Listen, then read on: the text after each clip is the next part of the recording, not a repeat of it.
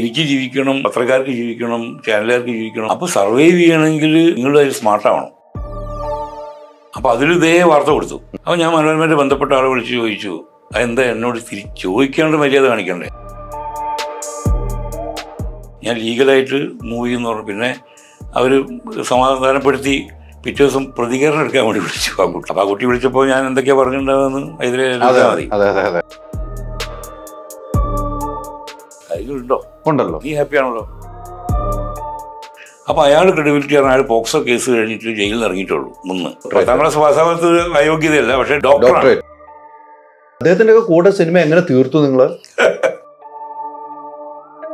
വോൾട്ടാസിന്റെ പുതിയ ഹെപ്പ ഫിൽറ്ററുള്ള പൂർണ്ണമായും 6 adjustable tonnage മോഡലുകളിൽ കുളിർമയുള്ള കാറ്റ് നേരെ നിങ്ങളുടെ വീട്ടിൽ. ഇത്തരം ഒരു കഥകൾ തിരഞ്ഞെടുക്കുമ്പോൾ ഇപ്പം രാജസ്ഥാന്റെ സിനിമയിലേക്ക് വരുന്നു, കഥകൾ നമ്മൾ ഏത് കഥയിലേക്കാണ് എനിക്കത് ആപ്റ്റാണ്, ഞാൻ അഭിനയിച്ചാൽ പ്രഷർ ഏറ്റെടുക്കും, അല്ലെങ്കിൽ ഞാൻ അഭിനയിച്ചാൽ ഈ കഥയ്ക്ക് ഗുണമുണ്ടാവും, അല്ലെങ്കിൽ ഞാൻ അഭിനയിക്കുന്ന സാധനം എനിക്ക് എന്തെങ്കിലും ദോഷം വരും, അങ്ങനെ ചിന്തിച്ചാണോ കഥകൾ സെലക്ട് ചെയ്യുന്നത്? ഒരിക്കലല്ല. എനിക്ക് എന്ത് കിട്ടുന്നു ചോദിക്കുക ആദ്യം. പണമാണ്. പിന്നെ പണത്തിന് വേണ്ടി അഭിനയിക്കുന്നത്, അല്ലാതെ എനിക്ക് ആത്മസംതൃപ്തിക്ക് വേണ്ടി അഭിനയിക്കുന്നില്ല. ആത്മസംതൃപ്തിക്ക് വേണ്ടി എന്തൊക്കെ പണിയുണ്ട് വേറെ. ഇത് പണമാണ് മെയിൻ. അല്ലെങ്കിൽ നാടകം അഭിനയിച്ചാൽ പോലെ. അപ്പോൾ എന്ത് എമൗണ്ട് കിട്ടും, പിന്നെ ക്യാരക്ടർ എന്താണെന്ന് ചോദിക്കും, നമുക്ക് ചെയ്യാൻ പറ്റുന്നതാണോ, അത്രേ ഞാൻ ആലോചിക്കുള്ളൂ. അതാണ് ഞാൻ പറഞ്ഞു. അപ്പൊ പണം ഒരു മുഖ്യ ഘടകം. പണം മുഖ്യ ഘടകമാണ്. പിന്നെ ആ ക്യാരക്ടർ മുഖ്യ പണം പറഞ്ഞെല്ലാം ഉറപ്പിച്ചു. പിന്നെ ക്യാരക്ടർ ഏതാന്ന് ചോദിക്കുന്നു. അപ്പൊ ഇഷ്ടപ്പെടാതെ വന്ന് വിട്ട സബ്ജക്റ്റ് ഉണ്ടോ? കുറേ ഉണ്ട്. അവിടെ അപ്പൊ പണത്തിനും അല്ല, നമുക്ക് പണമാണ് പ്രധാനം. പക്ഷേ നമുക്ക് ചില സൗകര്യങ്ങളും സുഖങ്ങളൊക്കെ ഉണ്ടല്ലോ. നമ്മുടെ കൂടെ ജോലി ചെയ്യുന്ന ആരാണ്, പിന്നെ നമുക്ക് മറ്റ് അതിൻ്റെ ലൊക്കേഷനിലെ മറ്റ് സൗകര്യങ്ങൾ, യാത്രാ സൗകര്യങ്ങൾ. ഇപ്പോൾ ലഡാക്കിലൊരു പടം വിളിച്ചു. പക്ഷേ ലഡാക്കിൽ ആ സമയത്ത് എനിക്ക് പോയി അഭിനയിക്കാൻ പറ്റില്ല, കാരണം അത്രയും തണുപ്പുള്ള സമയം. പക്ഷേ ഡയറക്ടർക്ക് അവിടെ വന്നേ പറ്റൂ. അപ്പോൾ പറ്റില്ല എന്ന് പറഞ്ഞു. പിന്നെ വേറെ ചില പടത്തിൻ്റെ പേരുകൾ, അങ്ങനെ എനിക്ക് എൻ്റെതായ ചില ഇൻഡ്യൂഷൻസ് ഉണ്ട്. അത് വേണ്ടാന്ന് തോന്നും, പലപ്പോഴും വേണ്ടാന്ന് തോന്നി നല്ലതാന്ന് പിന്നെ തോന്നിയിട്ടുണ്ട്. മനസ്സിലായില്ലേ? വിട്ട് കളഞ്ഞിട്ട് ദുഃഖം തോന്നിയ പടങ്ങൾ വളരെ കുറവുള്ളൂ. അതൊക്കെ നമ്മൾ ഇതൊന്നും ഒരു എഴുതി വെച്ചിട്ട് ഞാൻ ഇന്ന മാതിരി ചെയ്യുള്ളൂ, ഇന്ന മാതിരി ജീവിക്കുള്ളൂ എന്ന് പറയുന്നൊരു ലൈനല്ല എൻ്റെത്. തീർച്ചയായും ഞാൻ എൻ്റെ ഇൻഡ്യൂഷൻ വിട്ടെടുത്തിരിക്കുകയാണ് കാര്യങ്ങൾ. എനിക്ക് തോന്നുന്നത് ശരിയും തോന്നുന്നത് ചെയ്യാം, അതാണ് എൻ്റെ ഒരു ലൈൻ. അപ്പോൾ നല്ല ക്യാരക്ടർ വരുമ്പോൾ ഏറ്റെടുക്കും, അല്ലെങ്കിൽ ഇല്ല പറയും. ഇപ്പൊ ചെയ്തു വെച്ചാണ് കുറെ ക്യാരക്ടർ ഉണ്ടല്ലേ, കുറെ ക്യാരക്ടർ ചെയ്തു വെച്ചു. താങ്കളെ പോലെ വലിയ ആർട്ടിസ്റ്റ് എന്ന നിലയിൽ ഒരു മാധ്യമപ്രവർത്തനായിരുന്നു, നമ്മുടെയൊക്കെ ഗുരുനാഥൻ തുല്യം കാണുന്ന ഒരു വ്യക്തിയാണ്. മാധ്യമപ്രവർത്തനായിരുന്നു, എത്രയോ കാലം ദീർഘകാലം മാധ്യമപ്രവർത്തനം ചെയ്ത ആളാണ്. അപ്പോൾ കുറെ ക്യാരക്ടർ ചെയ്തു വെച്ചാൽ നമുക്ക് എന്നും ഇഷ്ടപ്പെട്ട ക്യാരക്ടർ പറയുമ്പോൾ താങ്കളുടെ മനസ്സിലൊരു ക്യാരക്ടർ ഉണ്ടാവുമല്ലോ, അതേതായിരിക്കും? ഭയങ്കര ബുദ്ധിമുട്ടാണ് അങ്ങനെ പറയാൻ. ഒരു ക്യാരക്ടറിൽ ഒരു നടൻ അങ്ങനെ ഒതുക്കാൻ പറ്റില്ല, ഒരു ആക്ടർക്കും പറ്റില്ല. കാരണം എന്നിലൂടെ കടന്നു പോയിട്ടുള്ള ഒരുപാട് ക്യാരക്ടേഴ്സ് ഉണ്ട്. ഇപ്പോൾ അമ്മ അറിയാൻ മുതൽ അതിന് മുമ്പ് അഭിനയിച്ച കലികുല നാടകം, എനിക്ക് ഏറ്റവും ഇഷ്ടപ്പെട്ട ക്യാരക്ടർ കലികുല നാടകത്തിലെ കലികുല ചക്രവർത്തിയാണ്. പിന്നെ ഭാസ്കര പട്ടേലും തുമ്മിയും എന്ന നാടകത്തിലെ ക്യാരക്ടർ. അങ്ങനെ സിനിമയും നാടകവും അങ്ങനെ വേറെ കാണാതെ ഞാൻ പറയുന്നത്. ഒരു നടനുള്ള രീതിയിൽ നമ്മൾ അങ്ങനെ പറയേണ്ടത്. കാരണം സിനിമയിൽ കുറേ ക്യാരക്ടേഴ്സ്, നാടകത്തിൽ കുറേ, അങ്ങനെയൊന്നുമല്ല. ഒരു ആക്ടർ എന്നുള്ള നിലയ്ക്ക് നാടകത്തിൽ തന്നെ ഒരുപാട് ക്യാരക്ടേഴ്സ് എൻ്റെ മനസ്സിൽ നിന്ന് ഇപ്പോഴും പോയിട്ടില്ല. സ്പാർട്ടക്കസ് അഭിനയിച്ചിട്ടുണ്ട്. സിനിമയിൽ വരുമ്പോഴും ഒരുപാടുണ്ട്. ഇപ്പോൾ 1983, ആമേൻ, ശൃംഗാരവേല, ഇതൊക്കെ എനിക്കിഷ്ടമാണ്. രാജാതിരാജ. ഞാൻ ഏത് ഗ്രാമത്തിൽ പോയാലും ചെറിയ കുട്ടികളൊക്കെ രാജരാജ പറയാം. അപ്പോൾ ഞാനായിരിക്കും കുഴപ്പമില്ലല്ലോ, ഇത് തിരക്കേടില്ല. നമ്മൾ പലപ്പോഴും ഇതൊരു പക്ക കമേഴ്സ്യൽ എന്നൊക്കെ വിചാരിച്ച സിനിമകളായിരിക്കും ജനങ്ങളുടെ ഹൃദയത്തിലേക്ക് എത്തുന്നത്. ശൃംഗാരവേല ഇതുപോലെ ഭയങ്കരമായിട്ട് എനിക്ക് സംതൃപ്തി എന്ന പടമാണ്. നിങ്ങൾ വിചാരിക്കും ഇത് പക്ക ഒരു കമേഴ്സ്യൽ സിനിമയല്ലേ, മസാലപ്പടമല്ലേ? അങ്ങനെയല്ല. ഒരു ആക്ടർ എന്നുള്ള നിലയ്ക്ക് അതെനിക്ക് ഭയങ്കര ഒരു സന്തോഷം തന്ന പടം. അങ്ങനെ ഒരുപാട് സിനിമകളുണ്ട്. അത് ചെറുതും വലുതൊക്കെ ആയിട്ടുള്ള ക്യാരക്ടേഴ്സുണ്ട്. ഒരു സീനിൽ വന്നു പോയ പടങ്ങളുണ്ട്. ഇപ്പം സൈറ ബാനു എന്നൊക്കെ പറഞ്ഞ പടം, അല്ലെങ്കിൽ നമ്മുടെ ഇടുക്കി ഗോൾഡ്, അല്ലെങ്കിൽ അങ്ങനെ ഒരുപാട് ഒരു സീനിൽ വന്നു പോയ സീനുകൾ ഒരുപാടുണ്ട്. അതൊക്കെ എനിക്കിഷ്ടമുള്ള ക്യാരക്ടർ തന്നെയാണ്. നമ്മൾ ഇപ്പോൾ ഒരു സീനിൻ്റെ കാര്യം പറഞ്ഞാൽ, ഒരു സീനിലാണെങ്കിലും അഭിനയിക്കാൻ എൻ്റെ ക്യാരക്ടർ അവിടെ വേണമെന്ന് അവരുള്ളത് കൊണ്ടാണ് എന്നെ വിളിച്ചതെന്നാണോ തോന്നുന്നത്, അത് സൗഹൃദമാണോ എന്ന് തോന്നിയിട്ടുണ്ടോ? അല്ലല്ലോ, ഞാൻ വേണമെന്ന് അവർ നിർബന്ധിക്കുന്നതാണ്. ഞാൻ താല്പര്യമില്ല എന്ന് പറയും. ഒരു ദിവസം ഒരു സീനേ ഉള്ളൂ എന്ന് പറയുമ്പോൾ ഒരു ആക്ടറെ സംബന്ധിച്ചിടത്തോളം കുറേ അധികം ചെയ്യാനുണ്ടെങ്കിലാണല്ലോ ഒരു ആക്ടർ ആവുക എന്നാണ് പൊതുവേ ധാരണ. അത് മഹാമണ്ഡലത്തിലാണ് ഞാൻ വിചാരിക്കുന്നത്. കാരണം ഇപ്പോൾ സ്പെൻസർ ട്രേസി എന്നുള്ള നടൻ 10 സെക്കൻഡോ 15 സെക്കൻഡോ മറ്റോ അഭിനയിച്ചിട്ട് അവാർഡ് വാങ്ങിപ്പോയിട്ടുണ്ട് സിനിമയിൽ. ഒരു ആക്ടറെ സംബന്ധിച്ചിടത്തോളം 1 സെക്കൻഡ് കിട്ടിയാൽ മതി. ഇപ്പോൾ അന്നയും റസൂലും എന്നുള്ള സിനിമയിൽ എനിക്കൊരു ഡയലോഗ് പോലും ഇല്ല. എൻ്റെ ആദ്യത്തെ ഒരു തിരിച്ചു വന്ന സിനിമ അതാണ്, ആമേന് മുമ്പ്. അത് രാജീവ് രവി എന്നെ സൗഹൃദം കൊണ്ട് വിളിക്കുന്നതാണ്. പക്ഷെ ചെന്ന് കഴിഞ്ഞപ്പോൾ എന്നോട് പറഞ്ഞ ക്യാരക്ടർ ഒക്കെ വെട്ടിച്ചുരുക്കി, ഡയലോഗൊന്നുമില്ല, ഒരു ഡയലോഗ് മറ്റുണ്ട്. അപ്പോൾ ഞാൻ രാജീവിനോട് പറയും, എന്തിനാ ഡയലോഗ്, അതിൻ്റെ ആവശ്യമില്ലല്ലോ, അത് ഡബ് ചെയ്യാൻ ഞാൻ വരണ്ടേ, ആ ഡയലോഗ് ഇല്ലാതെ നമുക്ക് ഒപ്പിക്കാം. അങ്ങനെ ഡയലോഗ് ഇല്ലാതെ തന്നെയാണ് ആ സിനിമയിൽ ഞാൻ പെർഫോം ചെയ്തത്. അത് 2 സീനിൽ വരുന്നുള്ളൂ ഞാൻ.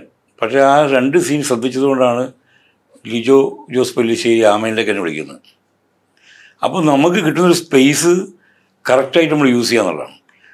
അപ്പോൾ ഒരു സീനിൽ അഭിനയിക്കുമ്പോൾ അവരെന്നോട് പറയുന്നത്, ഇപ്പോൾ ഞാൻ ഷാജി കൈലാസിൻ്റെ മകൻ്റെ പടത്തിൽ അഭിനയിക്കാൻ പോകുന്നുണ്ട്, ജഗൻ്റെ. അത് ഇതേമാതിരി ഒരു ദിവസമേ ഷൂട്ടുള്ളൂ, ചിലപ്പോൾ 1-2 സീൻ ഉണ്ടാവുള്ളൂ. അപ്പോൾ സുരേഷ് ഗോപിൻ്റെ പടം അഭിനയിച്ചു, SRK എന്നതിന് പേര് പറഞ്ഞു, അല്ല SRK. അതിലൊരു സീനേ ഉള്ളൂ. ആ ഒരു സീനിൽ ഞാൻ ബിഷപ്പാണ്, പിതാവ് കാത്തലിക് പ്രീസ്റ്റാണ്. അപ്പോൾ സാറ് ചെയ്താലും ശരിയാവുള്ളൂ എന്ന് പറഞ്ഞാൽ ഞാൻ എന്ത് ചെയ്യും? അപ്പോൾ എന്നിൽ അത്രയും വിശ്വാസമുള്ളതുകൊണ്ടാണ് അവരെന്നെ ഏൽപ്പിക്കുന്നത്. അപ്പോൾ ഞാൻ ആ വിശ്വാസം, എന്നെ അങ്ങനെ വിശ്വസിക്കുന്നു എന്നുള്ളത് എനിക്ക് വലിയ സന്തോഷം തരുന്ന കാര്യമാണ്. പോരാത്തതിന് ഞാൻ പറയുന്ന പ്രതിഫലം ഒരു എതിരുണ്ട്, ആനന്ദലബ്ധിക്ക് ഇനി എന്ത് വേണം? ഒന്നും വേണ്ട. ഈ പറഞ്ഞതുപോലെ ഒരു സീനിലാണെങ്കിലും വന്നു പോകുന്നുണ്ട്, ഡയലോഗ് ഇല്ലെങ്കിലും കുഴപ്പമില്ല എന്ന് പറയുന്നു. ഇപ്പം എല്ലാവരും ഡയലോഗ് വേണമെന്ന് ആവശ്യപ്പെടുന്നു. നമ്മൾ ഡയലോഗ് ഇല്ലെങ്കിൽ കുഴപ്പമില്ല എന്ന് പറയുന്ന അത്തരം ഡയലോഗ് വേണമെന്നൊക്കെ വാശി പിടിക്കുന്നവർ, അത് ശരിയായ ഒരു നടപടിയാണ് ഒരു കലാകാരന്? ശരിക്കും സിനിമ അഭിനയത്തിന് ഡയലോഗ് ആവശ്യമില്ല. സിനിമ ഡയലോഗ് വേണ്ട. പക്ഷെ ഇങ്ങനെ വാശി പിടിക്കുന്ന നടന്മാരും നടികളൊക്കെ ഇല്ലേ, ഇല്ലേ? അത് കോൺഫിഡൻസ് ഇല്ലായ്മ എനിക്ക് വന്ന്. അതായത് ഡയലോഗ് ഉണ്ടെങ്കിലാണ് ഒരു നടൻ പൂർണ്ണമാവുള്ളൂ എന്നൊരു തെറ്റായ ധാരണ കൊണ്ടാണ്. എനിക്ക് ഡയലോഗ് ഇല്ലാത്ത ഇഷ്ടം സത്യത്തിൽ. കാരണം ഇത് പഠിക്കണ്ടേ. അപ്പോൾ ഞാൻ സ്ക്രിപ്റ്റ് കിട്ടുമ്പോൾ തന്നെ ഞാൻ അങ്ങനെ ആലോചിക്കും, ദൈവം ഇത് മുഴുവൻ പറയണമല്ലോ എന്ന് ആലോചിക്കും.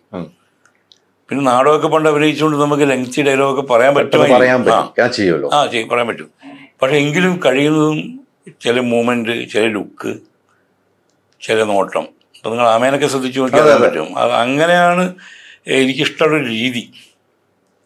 നമ്മുടെ രീതികൾ എപ്പോഴും എല്ലാ ഡയറക്ടർമാരോടും നമുക്ക് ഷെയർ ചെയ്യാൻ പറ്റുമോ? ഒട്ടുമിക്ക ആൾക്കാർക്കും അത് സാധ്യമാണ്. ഇപ്പോൾ ജോഷി സാറാണെങ്കിലും ശരി, ഏറ്റവും പുതിയ ആൾക്കാരാണെങ്കിലും ശരി, ഞാൻ അത് ഡിസ്കസ് ചെയ്യും.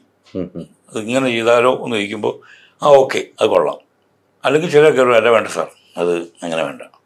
ഇത് രണ്ടും നമ്മൾ കേൾക്കാൻ തയ്യാറാവണം. കാരണം ഇത് അങ്ങനെ ഡെമോക്രാറ്റിക് ആയിട്ട് ഈ ഒരു സിനിമ അല്ലെങ്കിൽ നാടകം അതിൽ പ്രവർത്തിക്കാൻ പറ്റുള്ളൂ. എഴുത്തുകാരൻ എന്നുള്ള നിലയ്ക്ക് എനിക്ക് സ്വന്തമായിട്ട് എനിക്ക് തോന്നുന്നു എഴുതാം, ആരും ചോദിക്കാനില്ല. പക്ഷേ ഇതൊരു ടീം വർക്കാണ്. ഒരു ടീം വർക്കാകുമ്പോൾ നമ്മൾ ഡിസ്കഷൻ, എസ്പെഷ്യലി ഡയറക്ടേഴ്സാണ് സിനിമ, അവരുടെ ടൂൾസാണ് നമ്മളൊക്കെ. അല്ലാതെ ഞാൻ ഭയങ്കര നടനാണ്, എന്നെ ചുറ്റിപ്പറ്റി വേണം സിനിമ, അങ്ങനെയല്ല. അദ്ദേഹത്തിൻ്റെ വിഷൻ, അദ്ദേഹത്തിൻ്റെ പെർസ്പെക്റ്റീവാണ് സിനിമ. അപ്പോൾ നമ്മൾ അദ്ദേഹം പറയുന്നതിനനുസരിച്ച് ചെയ്യാം. അങ്ങനെ ചെയ്ത താങ്കളൊരു എഴുത്തുകാരനാണ്. എഴുത്തുകാരൻ എന്ന നിലയിൽ ഈ സ്ക്രിപ്റ്റുകൾ കിട്ടുമ്പോൾ സ്ക്രിപ്റ്റിൽ ഇടപെടാറുണ്ടോ? സ്ക്രിപ്റ്റിൽ ഇടപെടുന്നുണ്ട്. ഉണ്ട്. ഇടപെടും എന്ന് പറഞ്ഞാൽ വളരെ ക്രൂരമായിട്ടുള്ള വെട്ടരുതിരുത്തൽ, അങ്ങനെയല്ല. ഈ ഡയലോഗ് ഒന്ന് ഇങ്ങനെ പറഞ്ഞാലോ എന്ന് ചോദിക്കും. അതെന്താ കാരണം എന്ന് വെച്ചാൽ,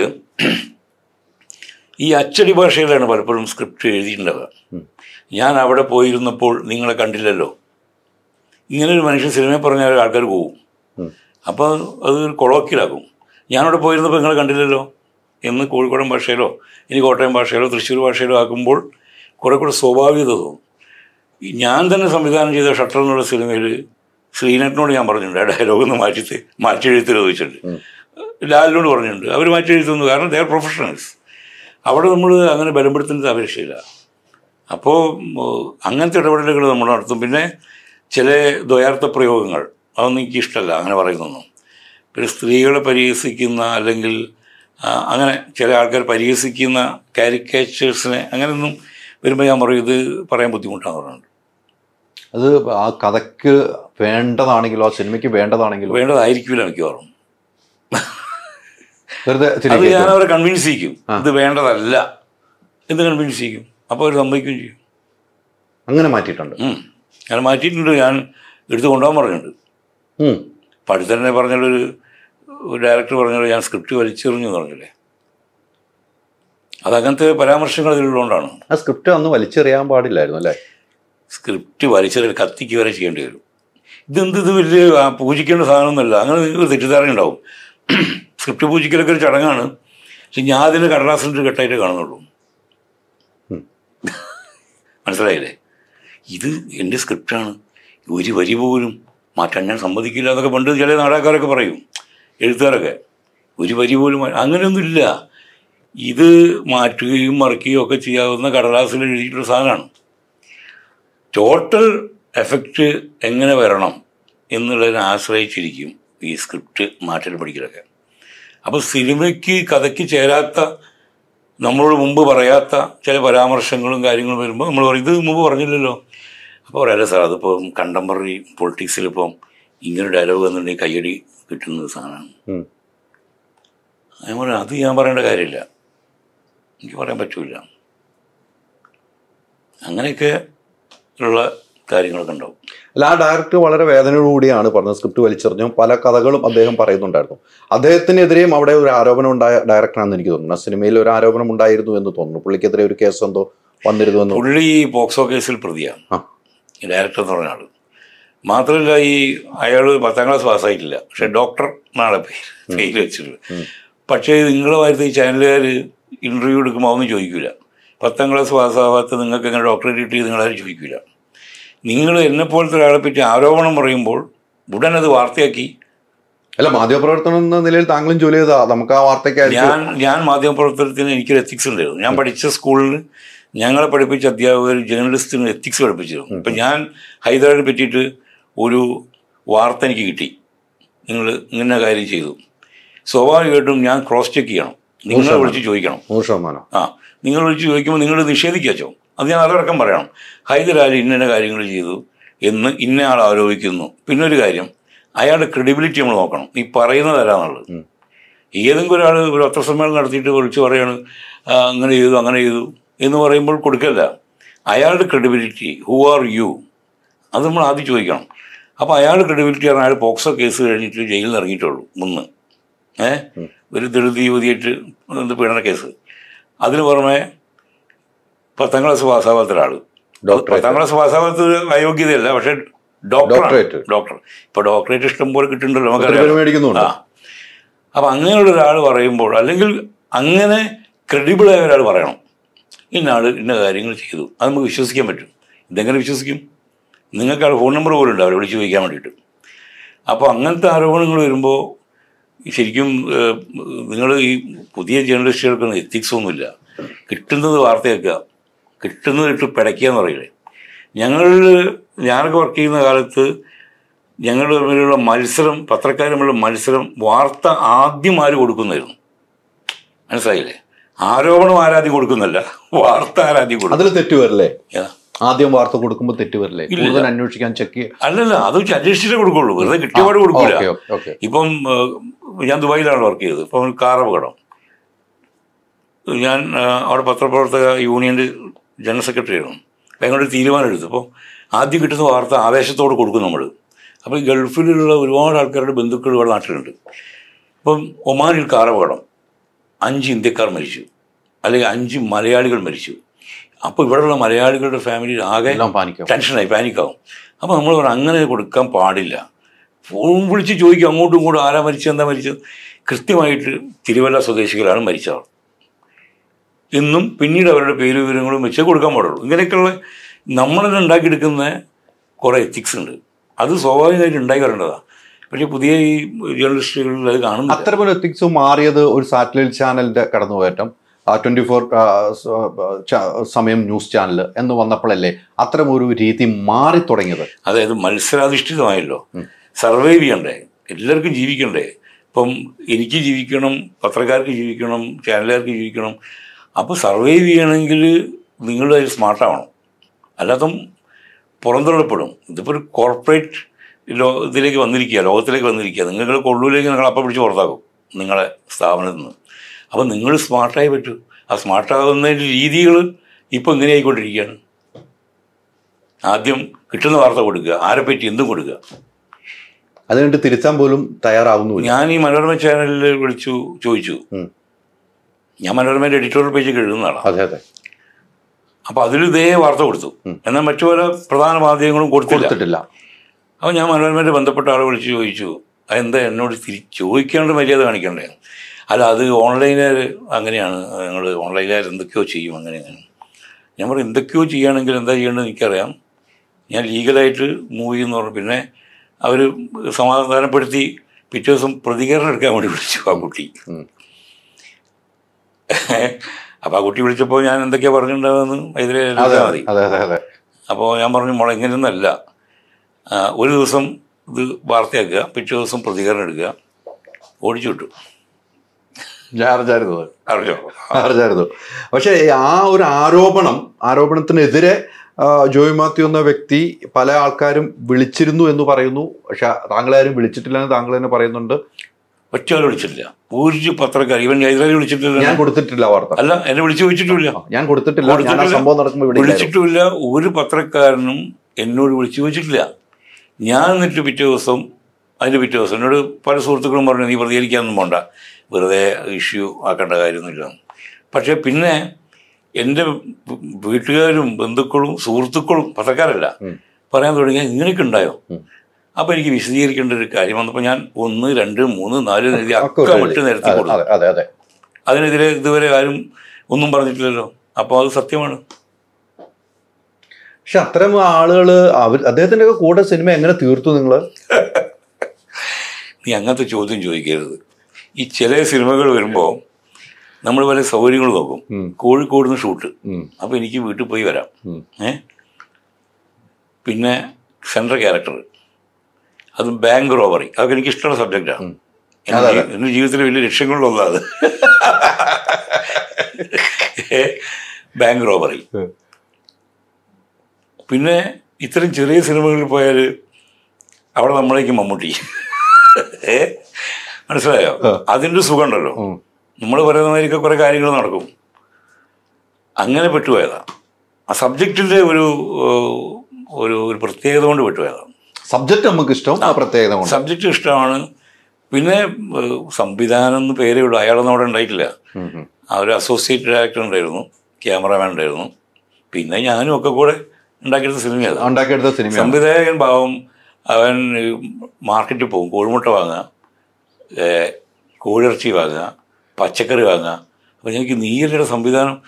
ഇതിൽ ജോയ് സാറേ, നമ്മൾ കോഴിമുട്ട വാങ്ങുന്നിടത്തൊക്കെ ഭയങ്കര തട്ടിപ്പ് നടക്കുന്നുണ്ട്, അപ്പം ഞാൻ തന്നെ നേരിട്ട് പോയാലേ ഉള്ളൂ. അതായത് നമ്മൾ കണ്ട് ഈ മൊട്ടു സൂചി നഷ്ടപ്പെടും എന്ന് വിചാരിച്ചിട്ട് അതിന് പിന്നാലെ നടക്കുമ്പോൾ ആനയെ നഷ്ടപ്പെടും. അതുപോലെ അതുപോലെയാണ്. ഞാനതൊക്കെ എൻജോയ് ചെയ്തിരുന്നു ആ സമയത്ത്. ഇങ്ങനെ ഒരു ആരോപണം അദ്ദേഹം പറയുമെന്ന് ഓർത്തില്ല. അല്ല, അത് ആരോപണം പറഞ്ഞാലും എനിക്ക് പ്രശ്നമൊന്നുമില്ലല്ലോ. ആരോപണമല്ലല്ലോ, അത് നടന്ന സംഭവങ്ങൾ കൃത്യമായി നടന്ന സംഭവമാണ് പറഞ്ഞത്. കൃത്യസംഭവമായി നടന്ന സംഭവം എല്ലാം പറഞ്ഞത് അല്ല. ഇപ്പൊ കോസ്റ്റ്യൂമർ മുഖത്തേക്ക് ഞാൻ കോസ്റ്റ്യൂം വലിച്ചെറിഞ്ഞു എന്നാണ്. ആ കോസ്റ്റ്യൂമർ പെൺകുട്ടി അവളോട് ചോദിച്ചാൽ മതി, അവൾ എനിക്ക് അധിക ദിവസം ഗുഡ് മോർണിംഗ് വിത്ത് പൂക്കൾ അയക്കും. ഞാൻ മുഖത്തേക്ക് വലിച്ചെറിഞ്ഞെങ്കിൽ അവളെ അയക്കുമോ? ഇല്ല. അവളെ വിളിച്ച് ഞാൻ നമ്പർ വിളിച്ച് ചോദിച്ചു നോക്കും. കോസ്റ്റ്യൂം എവിടുന്നോ വാടകയ്ക്ക് എടുത്ത് കൊണ്ടുവന്നൊരു കോട്ട, അതും പാകാവാത്തൊരു കോട്ട്. എനിക്ക് ഫിറ്റ് അല്ലെങ്കിൽ നമ്മൾ ഏത് നടനോട് ചോദിച്ചാലും മതി, കോസ്റ്റ്യൂം ഒന്നും കറക്റ്റ് ഫിറ്റിംഗ് അല്ലെങ്കിൽ ക്യാരക്ടർ കോസ്റ്റ്യൂമാണ്. അതുകൊണ്ടാണല്ലോ നമ്മൾ സ്വന്തം. അപ്പോൾ ചില പാകാവാത്ത ഷൂ, ഇതൊക്കെ നമ്മൾ കുറേ സഫർ ചെയ്തതാണ്. നടക്കാൻ പറ്റൂല, ടൈറ്റായ ചില കുപ്പായങ്ങൾ. അപ്പം അങ്ങനെ ടൈറ്റായ എന്തോ ഒരു കോട്ട ഇവിടുന്ന് കിട്ടി. ഒരു ദിവസത്തെ ഷൂട്ട് വെച്ചതാണ്. അന്നാണിത്. പടം കഴിഞ്ഞ് പാക്കപ്പായി, ഷെഡ്യൂള് കഴിഞ്ഞു, ഫൈനൽ എഡിറ്റ് ചെയ്തപ്പം കുറച്ചും കൂടെ ക്ലൈമാക്സ് മാറ്റണം. അപ്പോൾ എനിക്കൊന്ന് കോവിഡ് തുടങ്ങിയിട്ടുണ്ട്, പനിയാണ്. ഞാൻ പറഞ്ഞു എനിക്ക് കോവിഡാണ്, മാത്രമല്ല എൻ്റെ ഗെറ്റപ്പും മാറി, ക്ലീൻ ഷീവ് ഒക്കെയാണ്, വേറെ പടം ചെയ്തു വരാം. അപ്പോൾ സ്ക്രിപ്റ്റ് മാറ്റി ഞാൻ ഇയാൾ അമേരിക്കയിൽ നിന്ന് വരുന്നമായിരിക്കാക്കി, അങ്ങനെയൊക്കെ മാറ്റേണ്ടി വന്നു. അപ്പോൾ ഈ കോസ്റ്റ്യൂം കൊടുത്ത് പാകമല്ല, മാത്രമല്ല അതിൽ സാമ്പാർ ഒരു പ്രത്യേക സ്ഥലത്ത് അത് ഇടാൻ പറ്റൂല. അപ്പോൾ ഞാൻ പറഞ്ഞത് എവിടെ കിട്ടിയത് എന്തത്? അപ്പോൾ പറഞ്ഞു, അല്ല സാറേ അത് നീ വടക്കെടുത്താണോ? അപ്പോൾ എൻ്റെ ചോദ്യത്തിൽ ഒരു പരീക്ഷഭാവം ഉണ്ടാവും. അപ്പോൾ കുട്ടി വേറെ സാർ പറഞ്ഞു, ഞാൻ പറഞ്ഞാൽ അവിടെ തന്നെ കൊണ്ട് കൊടുക്കുന്നു പറഞ്ഞു. മൂലക്കലൊക്കെ ഇട്ട് മുഖത്തേക്കൊന്നും നമ്മൾ അറിയില്ല. അത് മോശമല്ലേ? ആ കുട്ടി എനിക്ക് പിന്നെയും ഗുഡ് മോർണിംഗും ഒക്കെ അയക്കുന്ന ഒരു സൗഹൃദം തന്നെയാണുള്ളത്. പിന്നെന്താ അടുത്ത ആരോപണം? സ്ക്രിപ്റ്റ് ഞാൻ പറഞ്ഞല്ലോ, കത്തിച്ചിട്ടില്ല എന്നുള്ളൂ. അതിനുള്ള ഉണ്ടായിരുന്നു, കത്തിക്കാനുണ്ടായിരുന്നു. അത് ഒന്നാമത് അത് ഇപ്പം പറയുന്നത് കുഴപ്പമൊന്നുമില്ല. ഇത് ബാങ്ക് റോബറി ആയിട്ടൊരു കഥയാണ്. ഈ ബാങ്ക് റോബറിയിലിടയ്ക്ക് ഒരു സ്വർണ്ണക്കള്ളക്കടത്ത് ബന്ധപ്പെടുത്താണ്. സ്വർണ്ണക്കള്ളക്കടത്ത് നടത്തിയ അതിലത്തെ പ്രധാന സ്ത്രീ കഥാപാത്രവും ഒരു പൊളിറ്റീഷ്യനും എന്ന് വെച്ചാൽ ഒരു മുഖ്യമന്ത്രി സ്ഥാനത്തുള്ള ഒരാളും തമ്മിലുള്ള ഒരു അവിഹിതത്തിൻ്റെ ഒരു രീതിയിലാണ് ആ ഭാഗം. ഞാൻ പറഞ്ഞത് എന്നോട് പറഞ്ഞ സ്ക്രിപ്റ്റ് ഇതില്ലല്ലോ. അല്ല, ഇത് നമ്മൾ ഈ കണ്ടംപററി ആയിട്ടുള്ള ചില പൊളിറ്റിക്കൽ ഇഷ്യൂസ് വെച്ചാലാണിത് കയ്യടി വിട്ടുള്ളൂ തിയേറ്ററിൽ. ഞാൻ പറഞ്ഞത് എന്ത് കോപ്പാടും ഇത് ഇതല്ലല്ലോ കഥ. മാത്രമല്ല, ഇത് പ്രതിപക്ഷ നേതാവാണെങ്കിൽ ശരി, മുഖ്യമന്ത്രി ആണെങ്കിൽ ശരി, ഇതൊക്കെ നമുക്കറിയാമല്ലോ. നമുക്ക് വിയോജിപ്പുകളൊക്കെ ഉണ്ടാവും. പ്രധാനമന്ത്രിയായിട്ടാണെങ്കിലും വിയോജിപ്പൊക്കെ ഉണ്ടെങ്കിലും ഒരാളെ ടാർണിഷ് ചെയ്യുക, ഇല്ലാത്ത കാര്യങ്ങൾ ആരോപിക്കുക എന്ന് പറയുന്നതിനോടൊന്നും നമുക്ക് യോജിപ്പില്ല. മാത്രമല്ല, നടക്കാത്ത കാര്യമാണത്. ഞാൻ പറഞ്ഞത് പറ്റൂല. അത് എഴുതിപ്പോയി എഴുതിയത് ഞാൻ തയ്യാനോ ഞാൻ പറയാറില്ല. ഞാൻ കട്ട് ചെയ്തു. പെന്നോട്ട് ഞാൻ തന്നെ മാറ്റി എഴുതിയ ഡയലോഗ്. കൈലാഷിനോട് ചോദിച്ചാൽ മതി, കൂടെ അഭിനയിക്കുന്നില്ല. കൈലാഷിനോട് ചോദിച്ചു. കൈലാഷിൻ്റെ നമ്മുടെ ഡയലോഗ് വെട്ടി എഴുതി മാറ്റി എഴുതി ഞാൻ തന്നെ ഈ പനി പിടിച്ച് ഞാൻ തന്നെ കൈ കടത്തി എന്നാണ് പറയാം. അതാണ് അതിൽ സംഭവിച്ച കാര്യം. അത് വേണ്ടേ? അത്തരം കാര്യങ്ങളിൽ ഇടപെടണമെന്ന് പറഞ്ഞാൽ നമ്മളോട് മുമ്പ് പറയാത്ത കഥയിൽ ഇല്ലാത്ത കാര്യങ്ങൾ പിന്നീട് എഴുതി ചേർത്ത് അങ്ങനെ എന്നെ കിട്ടൂലായിരുന്നു. അല്ലെങ്കിൽ ആ കഥയിൽ ബന്ധപ്പെട്ട സംഭവമാണെങ്കിൽ കുഴപ്പമില്ല. ഇത് തീർത്തും വിഭിന്നമായ ഒരു കാര്യമാകുമ്പോൾ അത് ബാങ്ക് കൊള്ളയിൽ തന്നെയാണ് ഉണ്ടെങ്കിലും കുഴപ്പമില്ലായിരുന്നു. ഒരു കുഴപ്പമില്ല. ബാങ്ക് മാറ്റി സ്വർണ്ണക്കടത്തിലേക്ക് വന്നു. സ്വർണ്ണക്കടത്തിൽ ബന്ധപ്പെടുത്തി മോശമായ രീതിയിലാണത്. അതൊന്നും നടക്കില്ല. അതൊന്നും നമുക്ക് വിയോജിപ്പുകളൊക്കെ പൊളിറ്റിക്കലാണ്. ആ വിയോജിപ്പ് മുതലാക്കാൻ ശ്രമിച്ചതാണെങ്കിലോ? ആ വിയോജിപ്പ്, താങ്കളുടെ വിയോജിപ്പ് അവർക്കറിയാലോ, ആ ഡയറക്ടറും അവർക്കും അറിയാം. അപ്പൊ അത് താങ്കളെ കൊണ്ട് അഭിനയിപ്പിച്ച് മുതലാക്കാൻ ശ്രമിച്ചതായിരിക്കാം. അവർക്ക് ശരിക്കും എൻ്റെ വിയോജിപ്പിൻ്റെ ആഴം അറിയില്ല. അതാണ്. അതായത് പെരിഫറിയിൽ കാണുന്ന ഉപരിപ്ലവമായിട്ടുള്ള ഒരു ഇത് കാണുള്ളൂ. നമ്മൾ ഇതിന് വളരെ പൊളിറ്റിക്കലായിട്ട് കാര്യങ്ങൾ കാണുന്നു. അല്ലാണ്ട് വ്യക്തിപരമായിട്ട് അയാൾ ഇങ്ങനെ ചെയ്തു അങ്ങനെ ചെയ്തു. എനിക്കങ്ങനെ എന്നോട് ഒരു കാര്യം അങ്ങനെ വ്യക്തിപരമായിട്ടൊരു വിദ്വേഷം തീർത്തിട്ടില്ലല്ലോ. എനിക്ക് അവാർഡ് വരെ ചെയ്ത് കഴിഞ്ഞ മുമ്പത്തെ കൊല്ലം. അപ്പോൾ അതല്ല, അവർ തെറ്റിദ്ധരിച്ചാണ്. കച്ചവട താല്പര്യം നോക്കി, അത്രേ ഉള്ളൂ. ഇനി അങ്ങനെ അവാർഡുകൾ കിട്ടുമോ? ആ മാതിരിയല്ല എഴുതിക്കൊണ്ടിരിക്കണം. അവാർഡ് എന്ന് പറഞ്ഞാൽ 2 ദിവസം പത്രത്തിലുണ്ടാവും, 3-ാം ദിവസം പേപ്പർ മീൻ പൊതിയാൻ വിടും അല്ലേ? ഇല്ല, അവാർഡുകൾ സ്വാധീനം ഉണ്ടല്ലോ. എന്ത് സ്വാധീനമുള്ളൂ? ഇല്ല, എൻ്റെ വീട്ടിൽ 2 അവാർഡ് സ്റ്റേറ്റ് അവാർഡ് ഉണ്ട്. ഞാൻ വീട് മാറുമ്പോൾ എന്നോട് ബംഗാളി ചോദിച്ചു, ബായ് എന്ത് വെയിറ്റ് ആയത്, എന്താ സാർ ചെയ്യേണ്ടത് ചോദിച്ചിട്ടുള്ളൂ. ഒരു കാര്യമില്ല, ഇത് ചുമക്കല്ലാതെ ഇത് കൊണ്ട് റേഷൻ കടയിൽ അരി കിട്ടുമോ? കിട്ടില്ല. ബാങ്കിൽ വെച്ചാൽ ലോൺ കിട്ടുമോ? കിട്ടില്ല. ഈ 2 ദിവസം പത്രത്തിലും ടി വിയിലൊക്കെ തന്നെ. അപ്പോൾ അവാർഡിനോടൊരു പുച്ഛമാണ്. പൈസ കിട്ടുകയാണെങ്കിൽ നല്ലതാ. അതിന് കൂടെ ഞാനത് നോക്കി. പൈസ ഇല്ലെങ്കിൽ ഞാൻ പോയി വാങ്ങൂല. അതുമില്ല. 2 ലക്ഷം ഉണ്ടായിരുന്നു, 50,000 രൂപ ഉണ്ടായിരുന്നു. ആരെ പണം വേണ്ടാന്ന് നിൽക്കുക? പണം വളരെ പ്രധാനപ്പെട്ട. അതിനുവേണ്ടി മാത്രം അവാർഡ് മേടിക്കാൻ പോകണം. അതിനുവേണ്ടി മാത്രം. ആ കുറ്റി മാത്രമാണെങ്കിൽ അവിടെ ഇരുന്നോളാൻ പറയും. എനിക്ക് അങ്ങനെ കിട്ടുന്നത് ഇപ്പോൾ വേണ്ടെന്ന് പറയില്ല. വെക്കാൻ സ്ഥലവുമില്ല. മൊമെന്റോസ് കിട്ടുമല്ലോ. അപ്പം ഞാൻ അവരോട് പറയും, നിങ്ങൾ വാങ്ങുന്ന പൈസ എനിക്ക് കവർ ഇട്ടെന്നാൽ മതി. അത് 1000 രൂപയുടെ ആണെങ്കിലും മതി. ഭയങ്കര പാടട്ടോ. എൻ്റെ വീട്ടിൽ ഞാൻ പറയുന്നത്, ഞാൻ വേണ്ടി നിൽക്ക് തരാം, ചാക്കിൽ കെട്ടി വെച്ചിട്ടുണ്ട്. പറയണം, നമ്മൾ ഓരോ പരിപാടി ഉദ്ഘാടനം ചെയ്യാൻ പോകുമ്പോൾ നമ്മുടെ മുഖ്യാതിഥിക്ക് ആദരപൂർവ്വം ഒരു മൊമെന്റോ ഇത് വെക്കാൻ സ്ഥലമുണ്ട് വീട്ടിൽ. പിന്നെ പൊന്നാടയ്ക്ക് പറഞ്ഞാൽ ഞാൻ അവരോട് പറഞ്ഞു, ഇവിടെ മുണ്ടുമായി തന്നിരുന്നുണ്ടല്ലോ, നമുക്ക് ഉടുക്കായിരുന്നു. ഈ പൊന്നാട ഒരു കാര്യമില്ല. എന്ത് കാര്യം? ആദ്യമൊക്കെ ഞാൻ എൻ്റെ വീട്ടിൽ തന്നിരുന്ന നമ്മളെ അമ്മയെപ്പോലെ നമ്മൾ സ്നേഹിക്കുന്നൊരു കമലമ്മ ഉണ്ടായിരുന്നു, കുക്ക് ചെയ്യാനൊക്കെ വരുന്നത്. ഇനി ഇവിടത്തിൽ ഏറ്റവും അധികം പൊന്നാട കിട്ടിയിട്ടുള്ള ഒരു മെയ്ഡ് അവരായിരിക്കും. നമ്മുടെ പൊന്നാട അവർക്ക് മുണ്ട് വെഷ്ടിൻ്റെ കൂടെ അവർക്ക് ഇടാലോ. ഇതുകൊണ്ട് ഒരു കാര്യം നീ പറ, പൊന്നാട കൊണ്ടുള്ള 2 ഉപയോഗം പറ. ഒന്നുമില്ല, ചെറിയ കുട്ടികളുണ്ടെങ്കിൽ ഒന്ന് കൊടുത്താൽ നമുക്ക് ചെറിയ കുട്ടി ഓണത്തിന് എടുത്ത് നടത്തിക്കാം. അതൊരു ഗുണമല്ല, വേസ്റ്റാണ്, വെറുതെ ഫോട്ടോയിൽ വരാൻ വേണ്ടി. അപ്പൊ പണമുള്ള അവാർഡുകൾ സ്വീകരിക്കുള്ളൂ, പണമില്ലാത്ത അവാർഡുകൾ സ്വീകരിക്കില്ല. ഒരിക്കലും ഇല്ല. പണമുള്ള അവാർഡ് സ്വീകരിക്കാതിരുന്നുണ്ട് കേട്ടോ. എനിക്ക് അതിൻ്റെ കൊട്ടൻസ് എന്താ അറിയോ, അവാർഡ് ഉണ്ടെങ്കിൽ നമ്മൾ ഒരു പരിപാടിക്ക് പോകുമല്ലോ, ഒരു ഫംഗ്ഷൻ നടക്കുക. ഈ ഫംഗ്ഷൻ വെറുതെ നമ്മൾ ചെന്നിട്ടുണ്ടെങ്കിൽ ചില സാധ്യതയില്ല. അപ്പോൾ കഴിഞ്ഞ വർഷത്തെ മികച്ച നടനുള്ള അവാർഡ് ഒരാൾ പേര്, ഒരു അപ്പുക്കുട്ടനോ അല്ലെ വേലായുധനോ ജാഫറോ, അദ്ദേഹത്തിൻ്റെ പേരുള്ള അവാർഡ് ജോയ് മാത്യുവിന് ഒരു 10,000 രൂപ. അങ്ങനെ 1-2 ആൾ എന്നെ വിളിച്ചിരുന്നു, വിദേശത്തുനിന്നും വിളിച്ചു. അപ്പോൾ ഞാൻ ചോദിച്ചു പൈസ എത്ര ഉണ്ട് ചോദിച്ചു. അപ്പോൾ പൈസ എത്രയേ ഉള്ളൂ, പക്ഷെ വലിയ അവാർഡാന്ന് പറഞ്ഞു. അവാർഡിക്ക് ചെറുത് മതി, പൈസ അധികം വേണം, പണമാണ് ആവശ്യം. അങ്ങനെ ഞാൻ നിരാകരിച്ചത്. പണം കുറവായിരുന്നത്. നമ്മളിതെല്ലാം എങ്ങോട്ടും കൊണ്ടുപോകണില്ല കേട്ടോ. പണോ എനിക്ക് എത്ര കിട്ടിയെങ്കിലും മതിയാവില്ല. എത്ര ആളെ സഹായിക്കണം എന്ന് പറയും. ആർത്തി എന്ന് പറയും. ആർത്തിയല്ല, നമുക്ക് ആവശ്യമുണ്ട്. ആർത്തിയാണെങ്കിൽ എനിക്ക് സിനിമയിൽ അഭിനയിക്കണം, കള്ളക്കടത്തിന് പോയാൽ പോരെ, ബാങ്ക് റോബറി. അല്ല, പണം ആവശ്യമുണ്ട്. പണം ആവശ്യമില്ലാത്ത ഒരാൾ പറ, നീ പണമില്ലെങ്കിൽ നമ്മളൊന്നിനും കൊള്ളില്ല. അപ്പോൾ നമ്മുടെ ഒരു സമയം ഒരു ദിവസം മെനക്കെടുത്തിട്ടാണ് പോകുന്നത്, അത് മനസ്സിലാക്കണം. സമയത്തിനാ വില. ഇപ്പം ഞാൻ നിൻ്റെ അടുത്ത് ഇരിക്കുന്നില്ലേ, എൻ്റെ എത്ര സമയം വേസ്റ്റ് ചെയ്യുന്നറിയോ അല്ലേ? പൈസ ചോദിക്കുകയാണെങ്കിൽ ഈ സമയം തിരിച്ചു കിട്ടില്ല, ഈ സമയം തിരിച്ചു കിട്ടില്ല. പൈസ കൊടുത്താൽ പിന്നെയും തിരിച്ചു കിട്ടും, സമയം പോയാൽ പോയി. അപ്പം ഞാനിപ്പോൾ ഒരു ദിവസം ഇവിടേക്ക് സ്പെൻഡ് ചെയ്യുന്നത്, ഈ പരിപാടിക്കൊക്കെ സ്പെൻഡ് ചെയ്യുന്നത് എനിക്ക് നഷ്ടമാണ് ശരിക്കും. പക്ഷേ എങ്കിലും ഞാൻ അഭിനയിച്ച സിനിമയ്ക്ക് ആയതുകൊണ്ട്, അല്ലെങ്കിൽ നഷ്ടമല്ലേ. ഞാൻ വെറുതെ കളയില്ലല്ലോ സമയം, വെറുതെ സംസാരിച്ചിരുന്ന സമയം കളയൊന്നുമില്ല, എന്തെങ്കിലും കാര്യങ്ങളുണ്ടാവുകയും. അല്ല, അതൊക്കെ നല്ല തീരുമാനം. ഞാൻ പല പ്രാവശ്യം വിളിച്ചപ്പോഴും പറയാറുണ്ടല്ലോ എനിക്ക് സമയമില്ലാന്ന്. ഇന്നെങ്കിലും കിട്ടിയല്ലോ ഈ സിനിമയുടെ പേരിലാണെങ്കിലും. അല്ല, സമയമില്ല മാത്രമല്ല, നീ ഇൻ്റർവ്യൂവിന് വിളിക്കുമ്പോൾ പുതുതായിട്ടൊന്നും പറയാനില്ലെങ്കിലേ ഈ ഞാൻ പറഞ്ഞിട്ട് എനിക്ക് താല്പര്യമില്ല. ഇന്നാളെടുത്ത് ഇൻ്റർവ്യൂവിന് വിളിച്ചു, ചോദിക്കുക ഈ സിനിമയിൽ വരുന്നതിന് മുമ്പ് താങ്കൾ എന്തായിരുന്നു? ഞാൻ പോയി ഗൂഗിൾ ചെയ്യാൻ പറഞ്ഞു. ഇവന് വിശദീകരിച്ചു കൊടുക്കുക, ഞാനിങ്ങനെ ബോംബെയിൽ പഠിച്ചു, അവിടുന്ന് ഞാൻ നേരെ ദുബായി പോയി, പിന്നെ അവിടുന്ന് പണി കിട്ടാതെ. ഇതൊന്നുമല്ല, ഇത് ഗൂഗിൾ ചെയ്താൽ മതി.